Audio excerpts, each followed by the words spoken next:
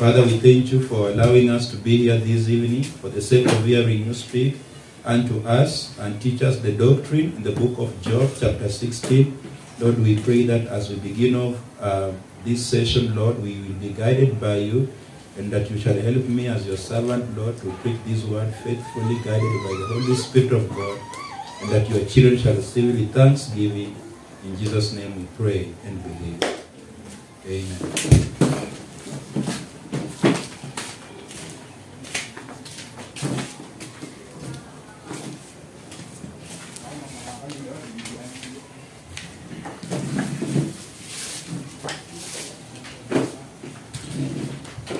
Amen. Please turn your Bibles to Job chapter 16. Job chapter 16. Turn to the book of Esther in the book of Job. Turn to chapter 16. Job chapter 16, starting from verse 1. Job chapter 16, starting from verse 1. Then Job answered and said, I have heard many such things, miserable comforters are we all. Such vain words have an end. Or what emboldeneth thee that thou answerest? I also could speak as you do, if you also were in my soul's stead. I could heap up words against you, and shake my head at you, but I would strengthen you with my mouth, and the moving of my lips should assuage your grief. Though I speak, my grief is not assuaged, and though I forbear, what am I eased? But now he hath made me weary. Thou hast made desolate all my company. Thou hast filled me with wrinkles, which is a witness against me, and my leanness rises up in me. And my leanness rising up in me beareth witness to my face. He teareth me in his wrath, who hated me. He garnisheth upon me with his teeth. My enemies sharpened his eyes upon me. They have gaped upon me with their mouth. They have smitten me upon the cheek reproachfully. They have gathered themselves together against me. God hath delivered me to the ungodly, and turned me over into the hands of the wicked. I was at ease, but he hath broken me asunder. He hath also taken me by my neck, and shaken me to pieces, and set me up for his mark. His archers compass me round about. He cleaveth my reins asunder, but that does not spare. He poureth out my gall upon the ground.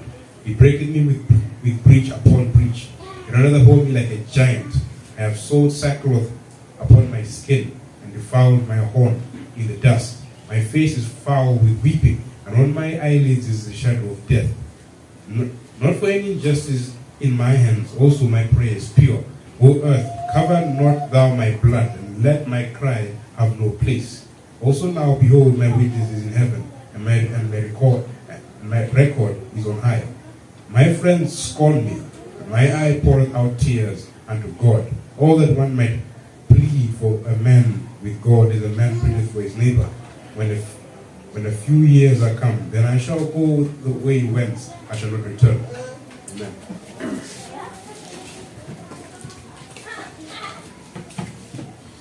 Amen. Amen.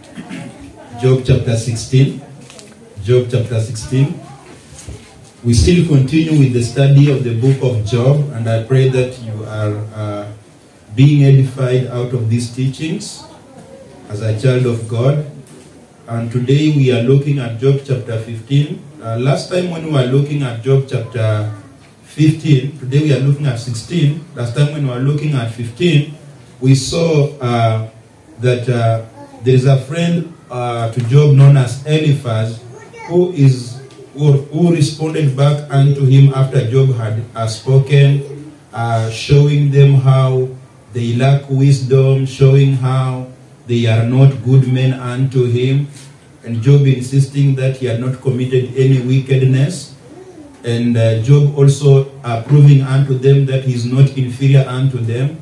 Then Eliphaz takes up to respond back to Job by showing Job that also he does not have wisdom.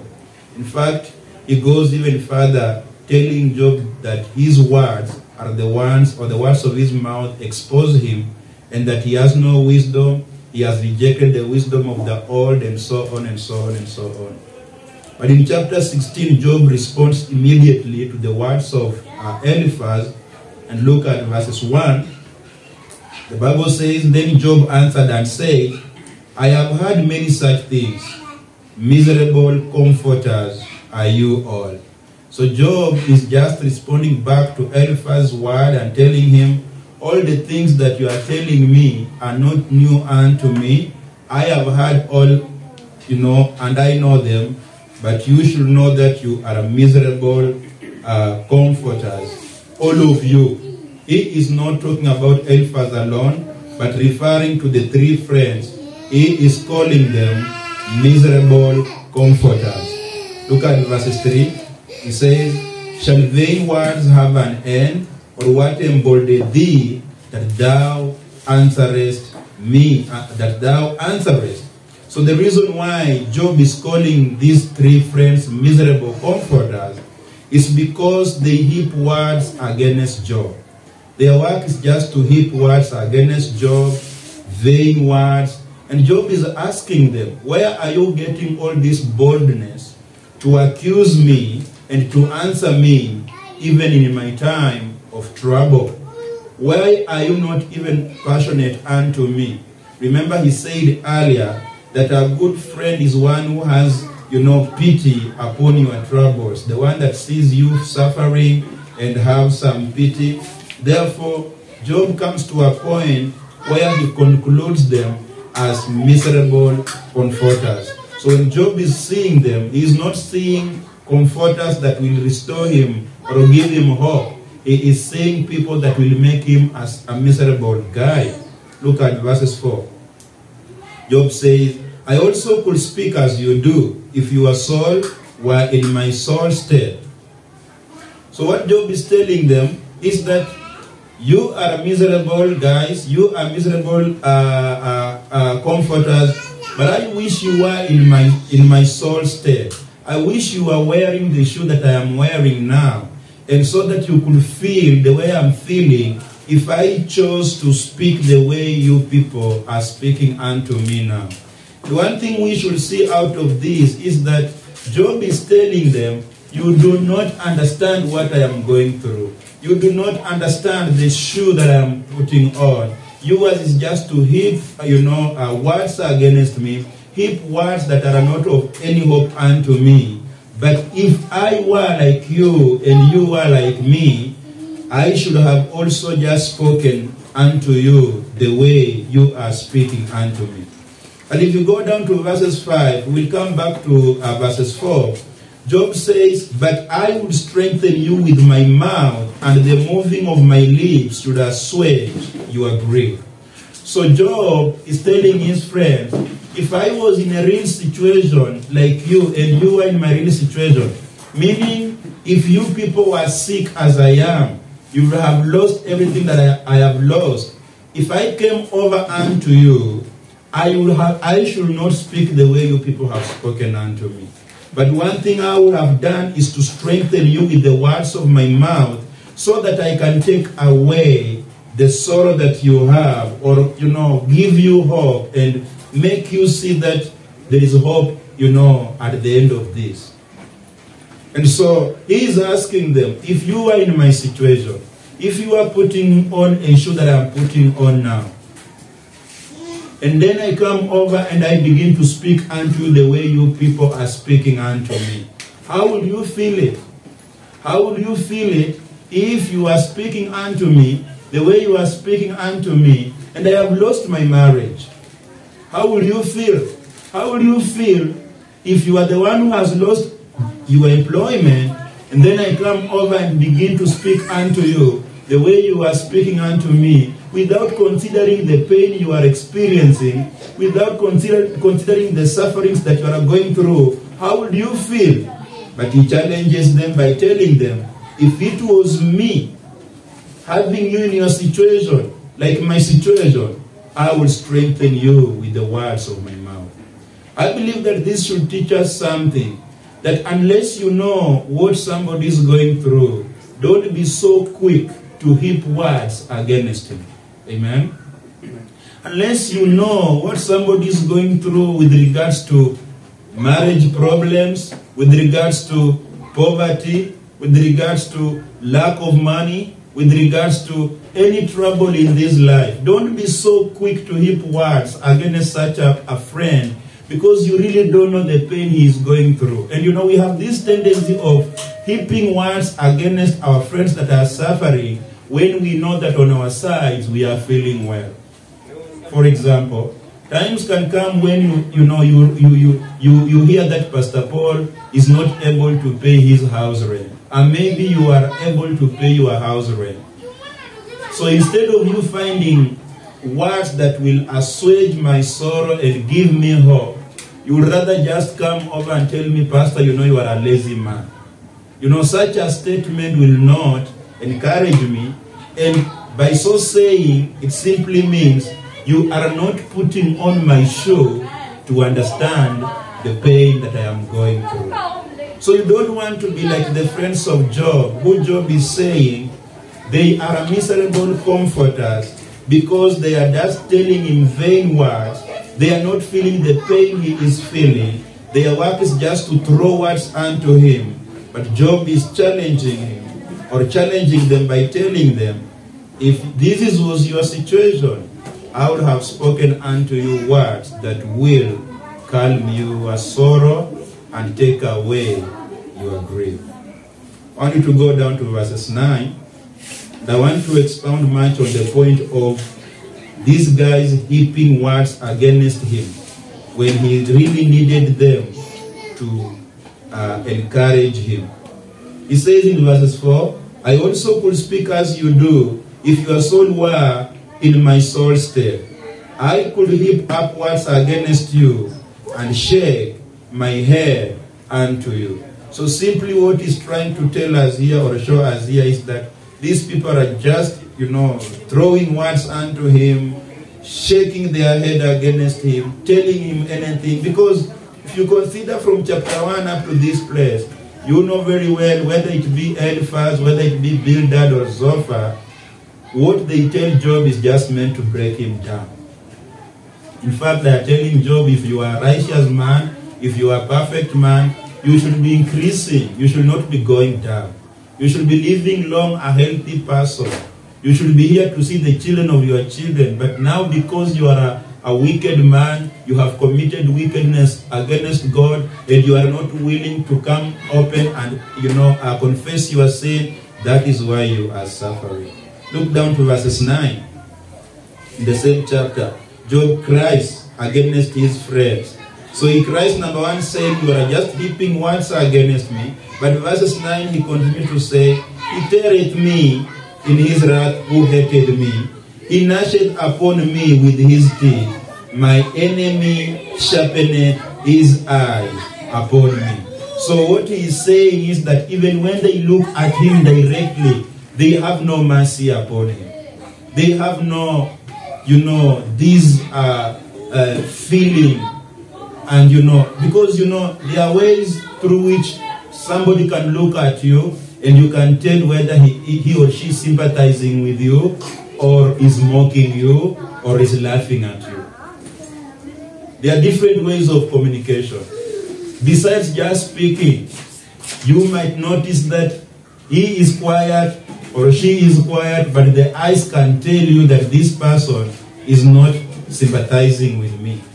So Job is crying, saying, my enemies, who are called his friends, my enemies have torn me down in his wrath. And they hate him, and they are gnashing upon him with their teeth, and their eyes are just sharpened against him. Look at verse 10. It says, they have graped upon me with their mouth. They have smitten me upon the cheek reproachfully. They have gathered themselves together against me. This is a man that is beaten. This is a man that is troubled. And he is complaining against his friends. If you would go to Psalms 22. He is complaining against his friends. His friends are miserable comforters. His friends are not telling him anything that will take away his grief. His friends are making him a miserable guy. And at the end of the day, he is complaining against them. He says that instead of comforting him, they have smitten him. reproachfully, meaning that they have just made him feel ashamed. They have gathered themselves. These three men, it's like they just planned to go and, fight against Job through their words, through what they do against Job. Psalms 22, we can see again David speaking of the same. He says, verse 6, "But I am a worm and no man, a reproach of men, and despised of the people. All they that see me laugh me to scorn. They shoot up the lip, they shake the head, saying, He trusted on the Lord that He would deliver him. Let Him deliver him, seeing He delighted in him." Go to chapter 35 of Psalms. So Job called his friends his enemies. In Psalms, David is also speaking about his enemies who have also shaken their head against him, and they shoot their lips against him, meaning they are speaking unto him words of no grace, words of no mercy. They are words that are meant just to break him down and to leave him a hopeless man. And this is the words. Let us see if God will deliver him out of that problem. He calls himself saved. He calls himself a saved guy. He every day goes to church. Let us see if God will deliver him. You don't want to hear such a statement coming from the mouth or the lips of your friend. You don't want to hear that. But this is exactly what these guys are telling Job. They are telling Job, you are a wicked man. God cannot come and save you out of this problem unless you confess that you are a sinner. You have committed wickedness. Psalms 35:11. Psalms 35:11. Bible says, "False witnesses did rise up. They laid to my charge things that I knew not. They rewarded me evil for good, to the spoiling of my soul. But as for me, when they were sick, my clothing was sackcloth. I humbled my soul with fasting, and my prayer returned unto mine own bosom. I behaved myself as though he had been my friend or brother. I bowed down heavily as one that mourneth for his mother. But in my adversity they rejoiced, and gathered themselves together. Yeah, the abjects gathered themselves together against me, and I knew it not. They did tear me," mark that, "they did tear me, and ceased not. With hypocritical mockers in feast, they gnashed upon me with their teeth." The same words that Job is speaking concerning his friends. Job is telling his friends, if it were you that was in my situation, I would have comforted you. I would have spoken words that will take away your grief. But instead, what you are doing unto me as my friend is to tear me down, is to make me look a miserable guy. And David here is saying that when his so-called friends were in trouble, he behaved as if though it was his own problem. He was there to help them. He made himself, somebody that is really caring.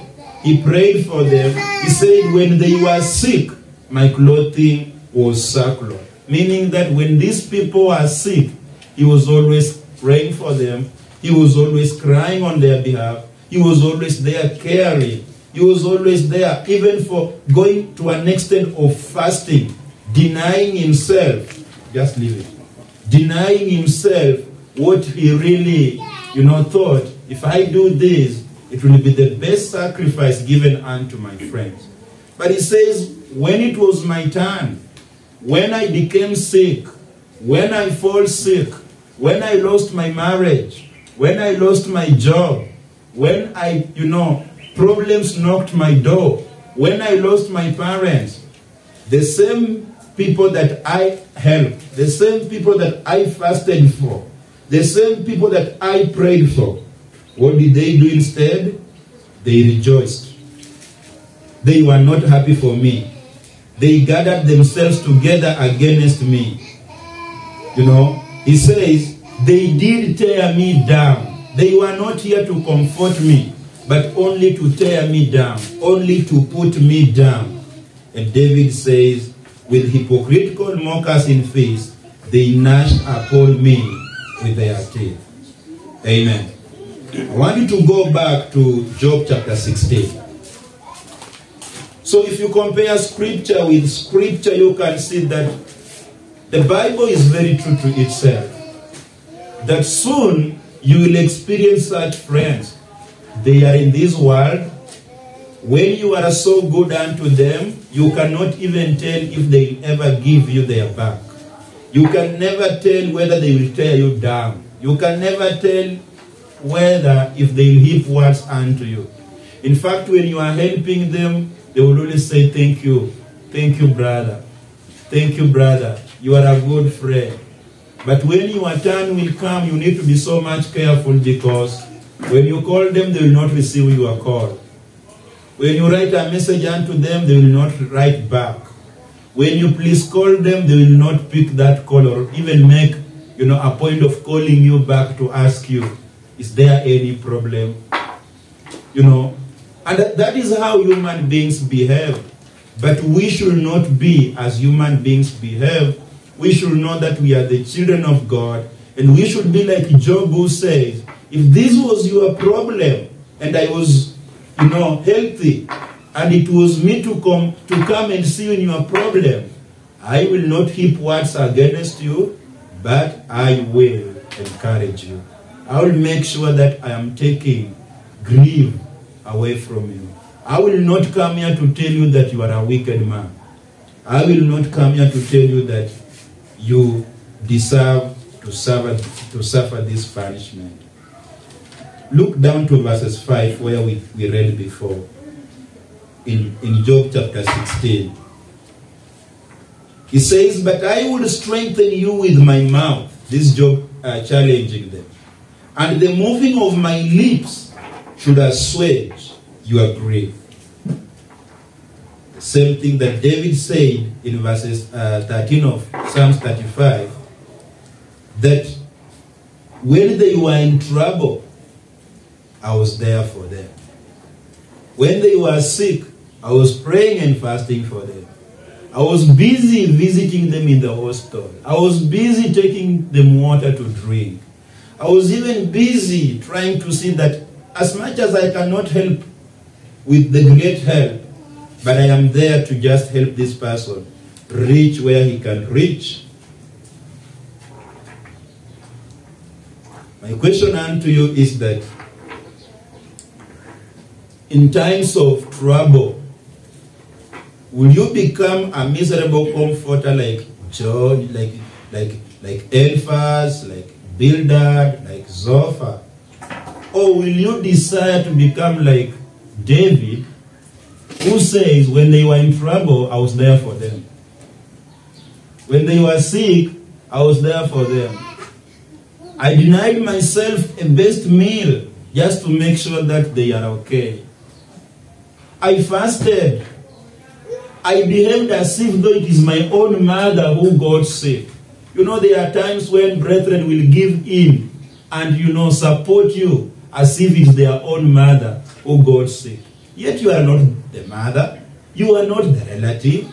But because of Christ's love, because of the God we serve, saints have to bend low just to make sure that you are comfortable and you are well taken care of. Look down to chapter 16, verses 6. So when you become a miserable comforter, the product is not good. The product which is given, or which the person that is troubled or suffering gets out of your miserable comfort unto him, is worse.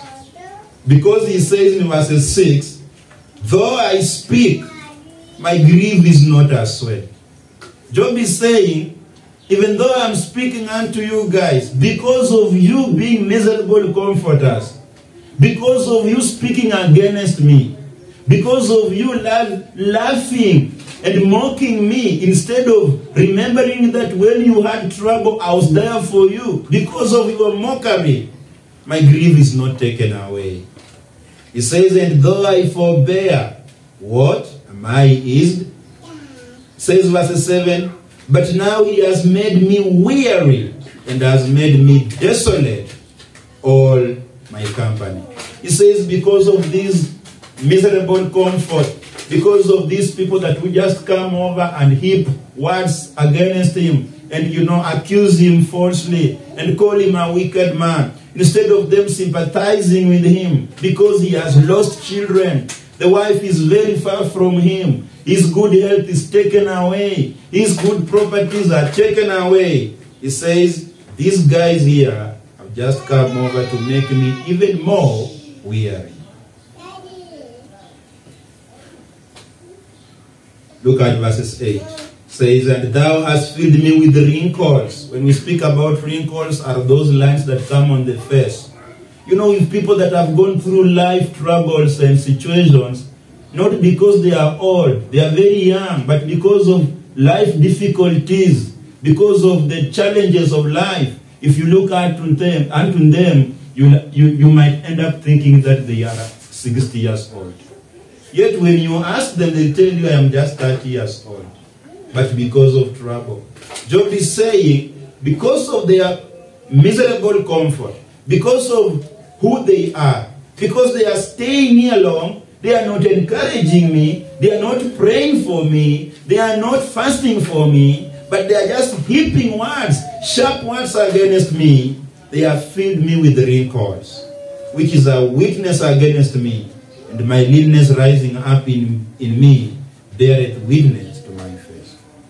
I want to give you my life experience, because the things that we see in the Word of God, sometimes they have happened in our life, will not be as serious as to Job's case, but at least you can, even you, I'm sure maybe you can remember of a tough situation whereby you waited long for those friends and they did not come. You waited long for that phone call and it did not come in.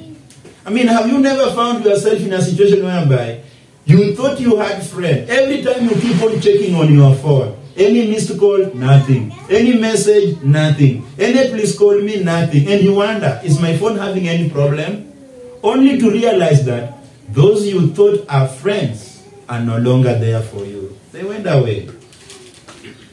When I lost my daughter, because I lost my daughter, the one that Becky should be following, people came in our home as comforters. They came in our home as comforters. By that time, my wife was in the hospital. She had gone through CS. She couldn't even do anything. I was alone, doing the burial and all that. And people came. Within few minutes, people were crawling in the home. And like our Luya society does. And I hate the culture of Luyas. I don't know about other tribes, but I hate the culture of Luyas when it comes to issues of funeral.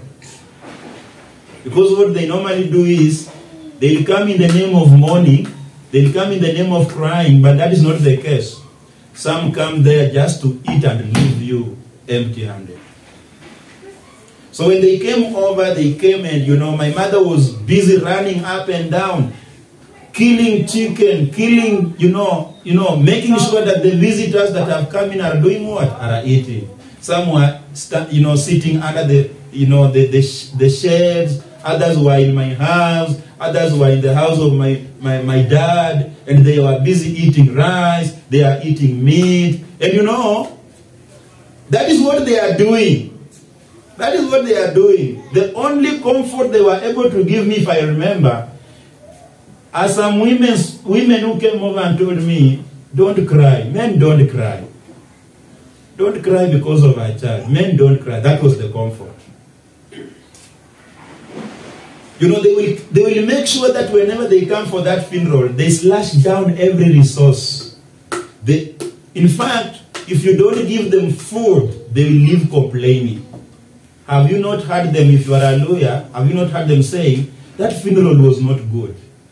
And if you ask them, why was it not good? They will tell you there was no food. There was no meat. There was no enough so and so. But look here, after that, what happens? You know, it was unto my shock to realize that the same people that came in the name of mourning for the loss of my daughter are the same people within 2 weeks, 3 weeks, I heard them speak against me. I heard them speak saying, I am the one responsible for the death of my child. I heard them speak saying that I have things that eat up my children. That is why I lost this baby again. Brothers, you don't want to have such people around you. You better be alone. You better face your situation alone rather than being around people that are called comforters. But the truth is they are miserable comforters. You don't want anyone to come close unto in the name of a comforter. Then after that, you realize that he just came to check on you whether you are suffering well the way it's expected or not. Go to Ecclesiastes chapter 7. My point is that we are not only speaking about them. Keep note of that. We are not only speaking about them, the comforters, but we are also speaking about you. Are you a miserable comforter? And maybe you might tell me, no, I am not a miserable comforter. Whenever I go in the house of mourning or wherever I go and visit the sick, I always make sure that my words assuage their grief. My words give them calm.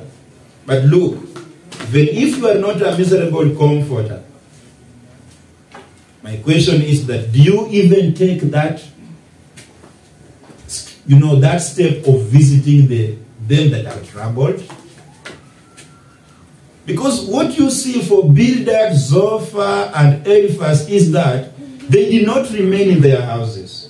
When they got the news, they said, no, let's go and see Job. And the Bible is very clear that as they were coming, they saw Job from afar, and they even forgot that this is Job. Because Job was stricken. Nobody will remember Job, even by image. But you know what they did? They came all the way from the house to come and see Job, who they purport is their friend. Unfortunately, they turn out to be miserable comforters. You that is saying is not a miserable comforter. Do you even take a step of going forward and visit the troubled brother or sister? Do you even take your phone and say, hey, let me call? I am very far, I can't make it now. Let me call, let me check on him, let me check on her. I have not spoken unto him 2 days past. Let me now even inquire and see how he's faring on. Or you are just that type of, you don't care, it is none of your business, provided it's not your problem. That is very bad. The Bible says in Ecclesiastes chapter 7 verses 2.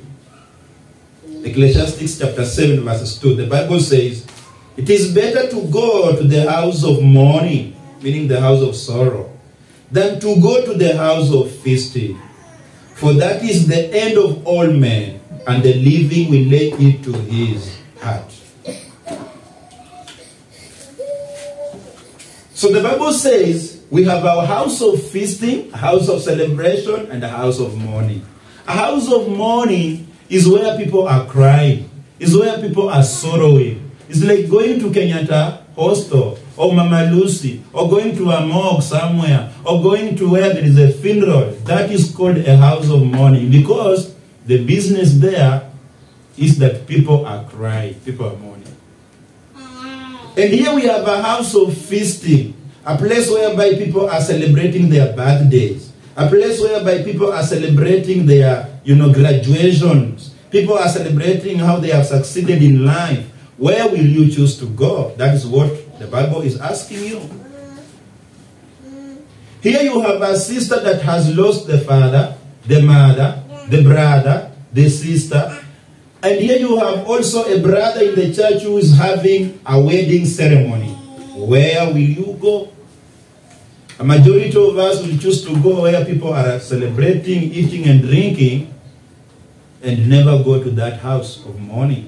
The Bible says it is better to go to the house of mourning than to go to the house of feasting, for that is the end of all men, and the living will lay to his heart.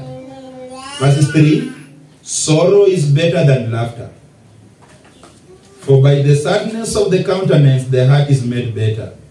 Verses 4, the heart of the wise is in the house of mourning, but the heart of fools is in the house of mirth. You know, I don't want our church and our church family to get into this category of fools.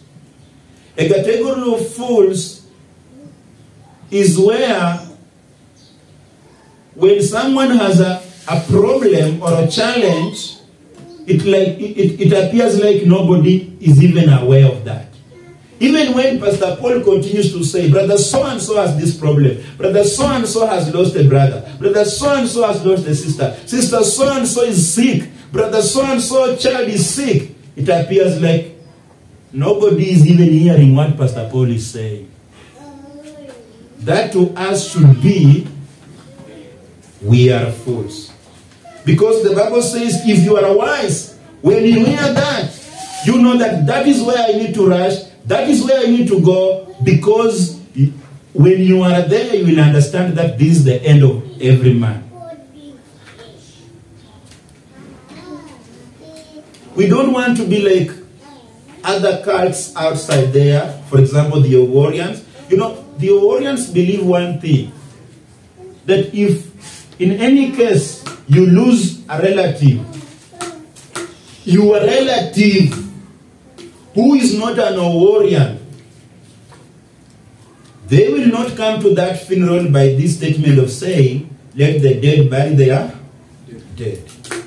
Imagine how foolish you can be by twisting the scripture because of validating your bad behavior, of not visiting the houses of people that are mourning.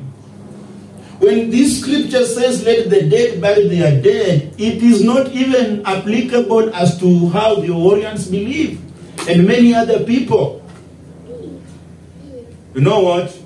If you lose your mother, who is not a member of this church, and maybe she is not even saved, it is our responsibility to come and stand with you. We will not say that, oh, she is not saved, she was not saved, she is not part of us, therefore we will not even care. No. If we do that, we become fools. Brothers, you might ask me, Pastor Paul, what is your point? This is my point. This family, the family of Faithful Lord Christ Baptist Church, should be a family of wise people. That when problem strikes, it has stricken all of us. It is the moment when you need to wake up and call.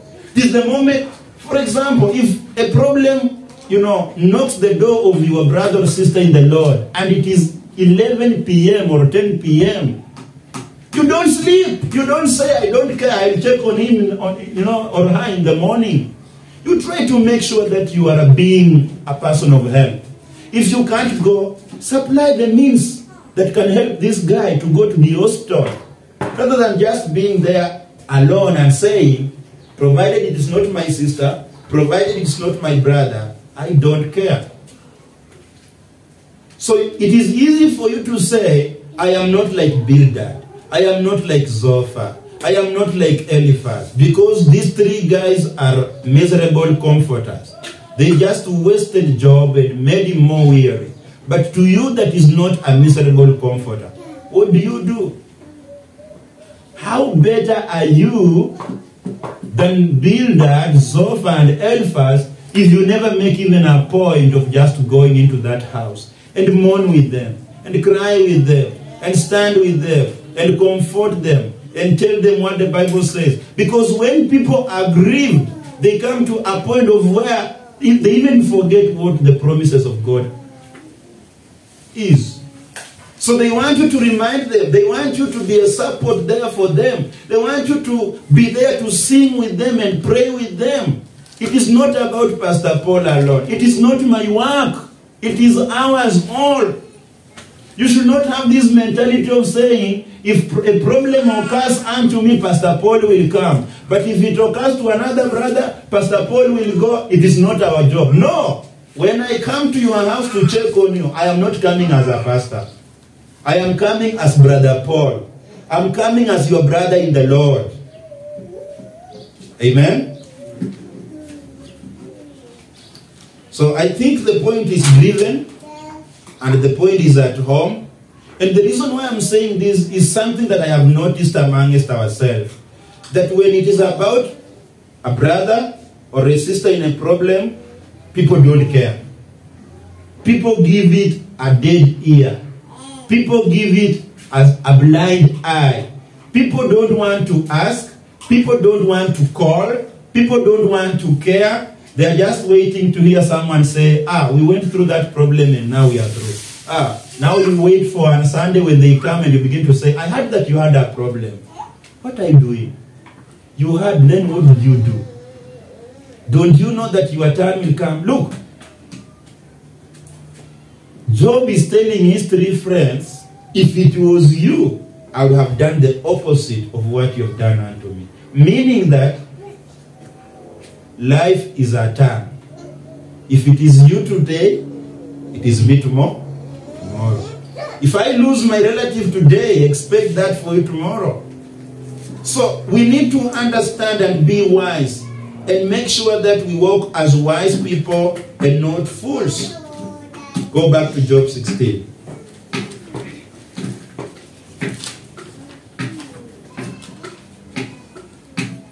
Job 16 verses 11, Job continues to cry and to lament against his friends. He says, God has delivered me to the ungodly and turned me over into the hands of the wicked. I was at ease, but he has broken me asunder. He has also taken me by my neck and shaken me to pieces and set me up for his mark. So this is the word of Job, or the words of Job, with regards of what is happening around him. You remember, in our previous studies, we saw that God is the potter and we are the clay. And anything can happen unto us by the permission of God. So Job is simply saying, even though you guys have failed in your comfort towards me, even though you guys are heaping words against me, even though you guys are not praying for me, are not fasting for me, are not encouraging me, but you are looking at me as a wicked man who has committed wickedness, but one thing I know is that it is God who is causing me to go through these things. He says, I was at ease, I was just okay, I was well, but he has broken me asunder. He has taken me by my neck. He has shaken me to pieces and set me up for his mark. Verses 13. His archers compass me around about. He cleaveth my reins asunder, and does not spare. He poureth out my gall upon the ground. He breaketh me with breach upon breach. He runneth upon me like a giant. He's saying that God has decided to walk on me. God has decided to pull me. God has decided to break me in pieces.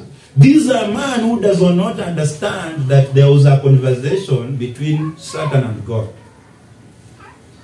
But like any other human being, there is this point when in life you come and say, God, I leave everything for you. God, I know that this is happening at your will. You know very well what I am going through. God, I know you have allowed me to go through all this trouble.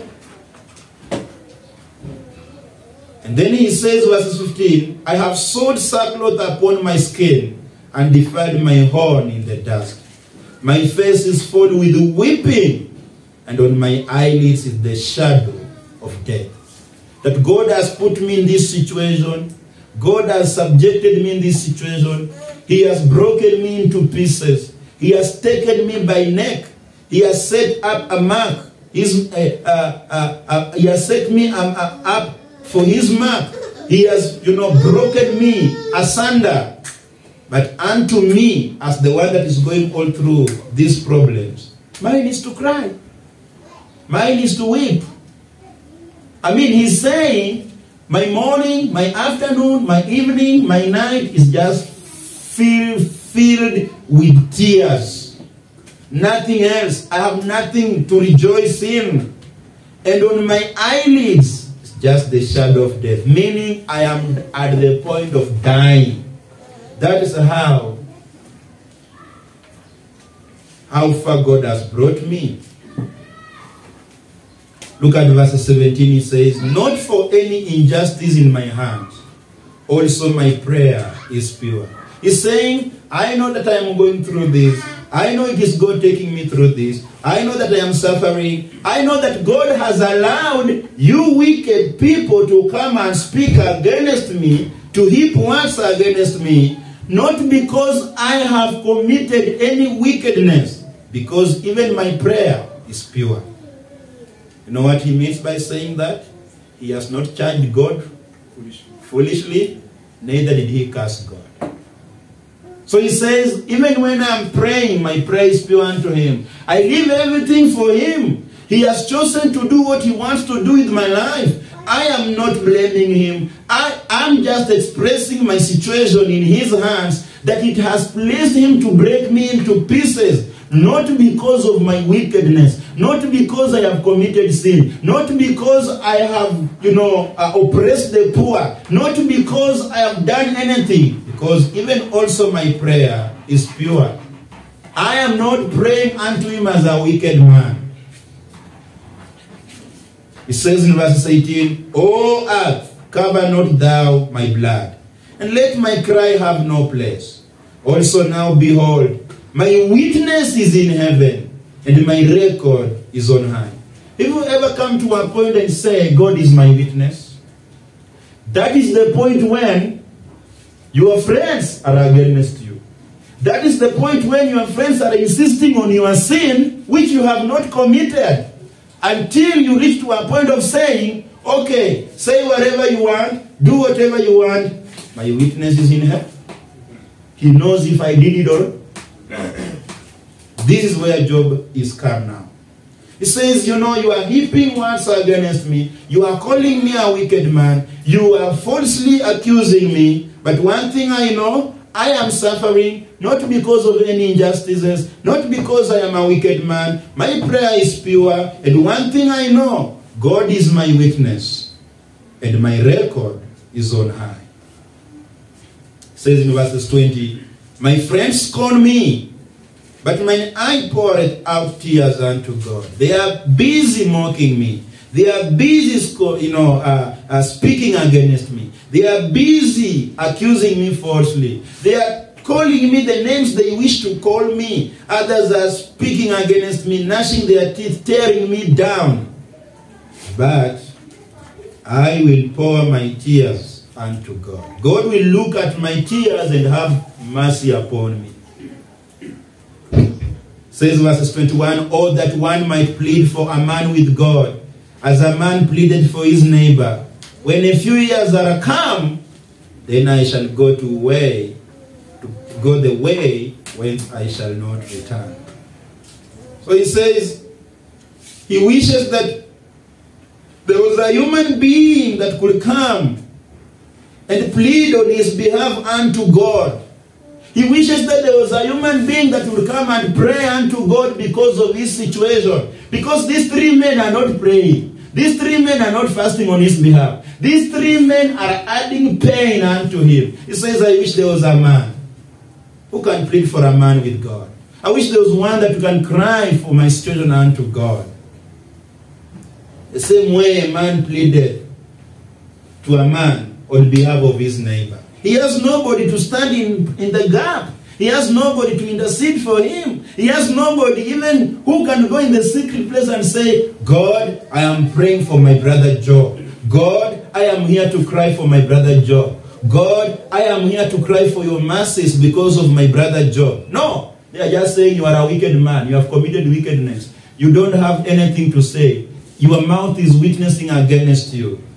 And Job says, when a few years are come, then I shall go the way whence I shall not return. He says, I still have only a short time.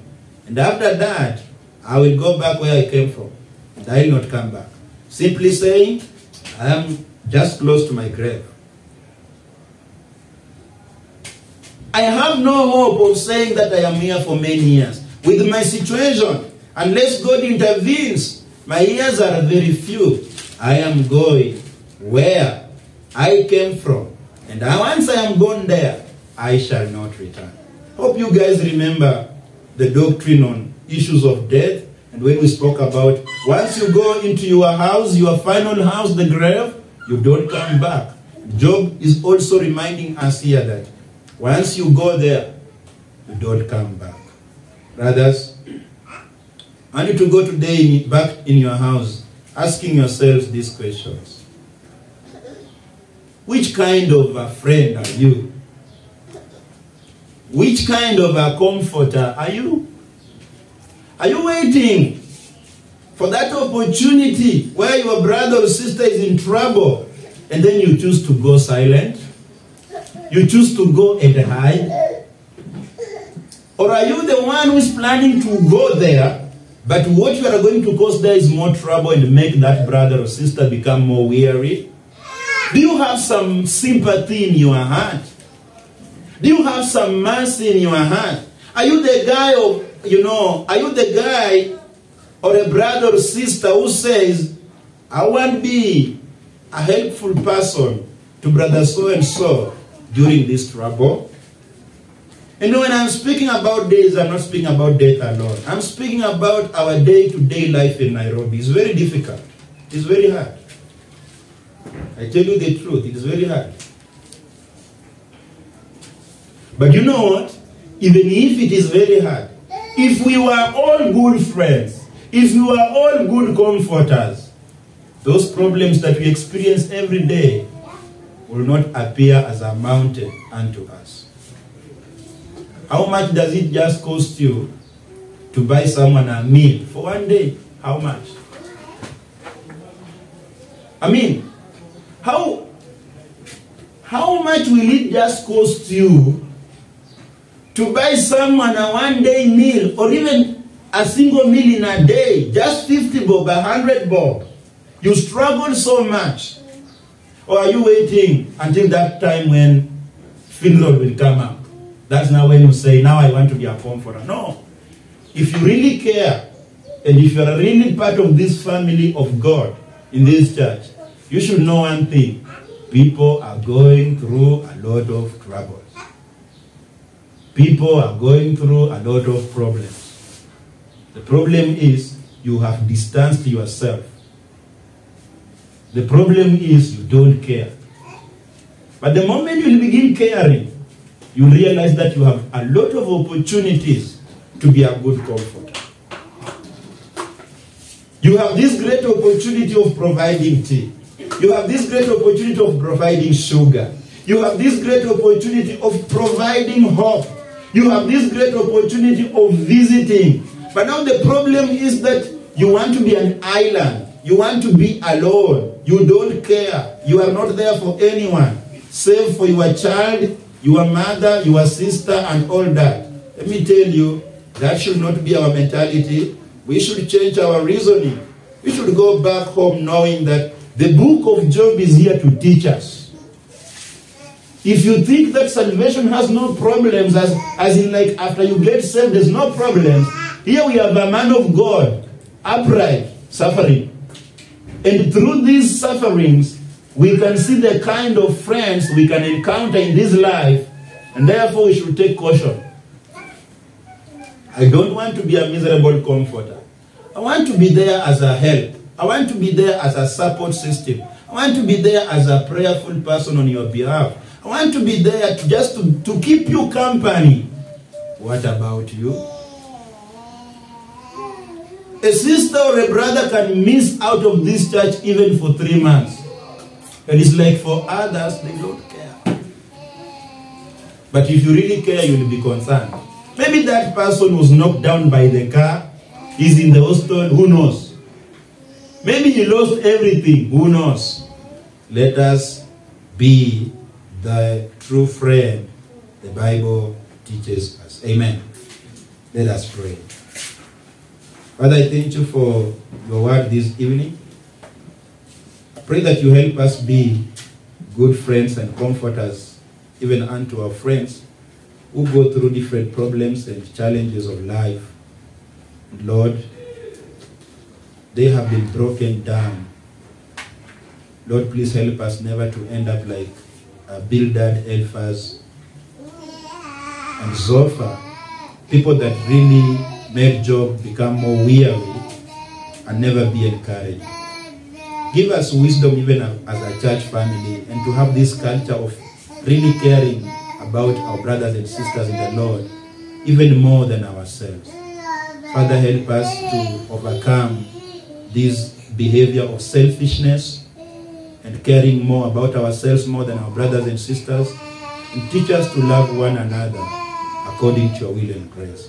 As we go back to our houses, Lord, we pray that we are guided by you and blessed by you and protected by you until when we come back here on Friday again to see what happens with Job in his words to his friends. Lord, we bless your name and pray that every church member shall be blessed too by your name, O God.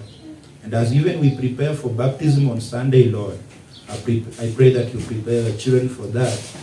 In Jesus' name we pray and believe. Amen. Song number 417, More About Jesus. More about Jesus will I know.